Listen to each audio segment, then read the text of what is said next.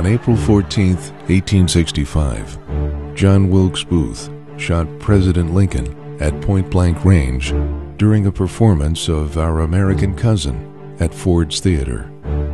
Saturday, April 15th at 7:22 in the morning, President Lincoln was dead.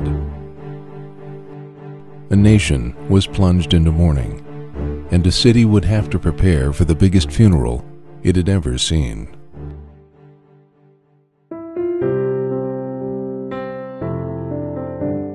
After Lincoln's death and his state funeral in Washington, it was determined by Mary Todd Lincoln that he should be buried in his hometown of Springfield, Illinois. The route that he had followed from Springfield to Washington was now going to be recreated as the route of his funeral train from Washington back to Springfield. One of the stops would obviously be Philadelphia. From its first stop in Baltimore, the train headed north to Harrisburg. And as it did all along the train tracks, people, crowds of people, spontaneously gathered, stood silently. From there, the funeral train headed 106 miles east towards Philadelphia. At 4:30 p.m., on the afternoon of Saturday, April 22, 1865, 1 week after Lincoln's murder, the funeral train arrived in Philadelphia at the Baltimore Depot at Broad in Washington. 30,000 Philadelphians had gathered there.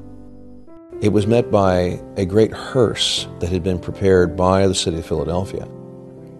The hearse bore Lincoln's casket through the city.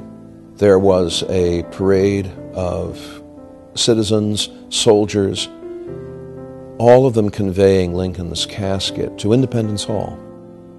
And there, Lincoln lay in state for 2 days beneath a statue of George Washington.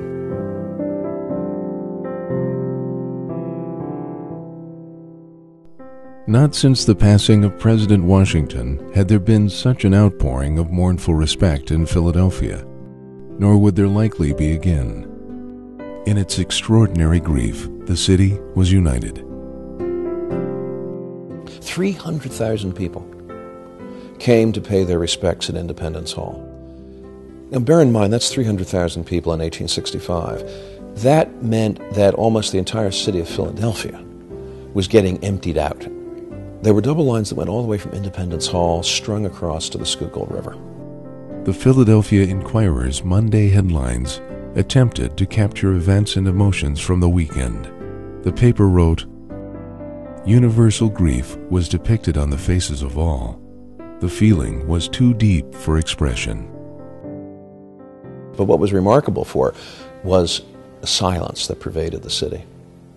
All that you could really hear as Lincoln's body lay in state, all through the city, you could hear just the tolling of bells and the reports of cannon, saluting cannon in the distance, firing their melancholy salutes in honor of Abraham Lincoln. A young African-American woman, Emily Davis, made her way into the hall to pay her respects. In a pocket diary, she recorded her experience. Saturday, April 22nd, 1865. I went out about 3 in the afternoon. It was the grandest funeral I ever saw. The coffin and hearse was beautiful. On Monday, April 24th at 1 a.m., after resting in Independence Hall for more than 30 hours, the dust that had accumulated on the dead president's face was wiped away. His coffin was closed. At 3 in the morning, the mournful cortege would leave from Kensington Station.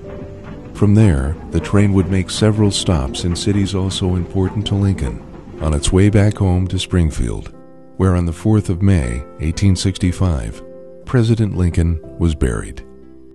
The funeral, though, here in Philadelphia was one of the most remarkable events in that whole long, sad funeral train bearing Lincoln back home to Illinois. Lincoln's last visit would leave an indelible mark on Philadelphia. Just as he had rallied Philadelphia to support the Union, often in the face of powerful Confederate sympathies, his death now galvanized the city's sense of itself with a clear purpose, supportive of the cause of one nation under God, and grieving for the man who gave his own life for that cause.